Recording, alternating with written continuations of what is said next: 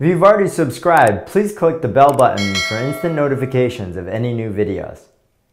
Hey, Jarrett Lau here with Green Ocean Property Management. In today's video, I'm going to be talking about water mitigation and more importantly, the aspect of actually getting a water meter moisture. And why is this so necessary? You have some sort of flood, right, emergency that causes water into your property.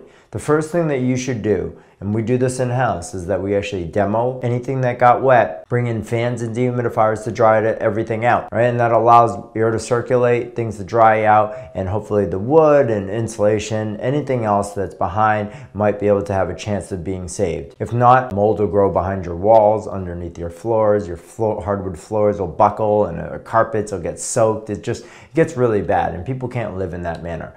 But an insurance company will require that you actually have meter readings, and meter readings will allow you to be able to say that it is in fact wet, because they don't want you just demoing drywalls and issues that don't exist. They have to pay you for this stuff, so they want proof. So in-house, each one of our guys carry this little moisture meter. What ends up happening is you take these little things off, there's a couple prongs, and you're going to stick them into the wall. There's different types of readings for wood, drywall, other building materials as well. You'll take pictures of it, write it down, right? Have a report that you'll be able to provide to the insurance company to be able to justify the work that gets done. If you or anyone else you know has ever had to deal with a water flood and you're looking for a proactive property manager to be able to help guide you through that process, to be able to do the mitigation in-house quickly and efficiently and correctly, please think of Green Ocean Property Management. Where you get more than a property manager, you get peace of mind.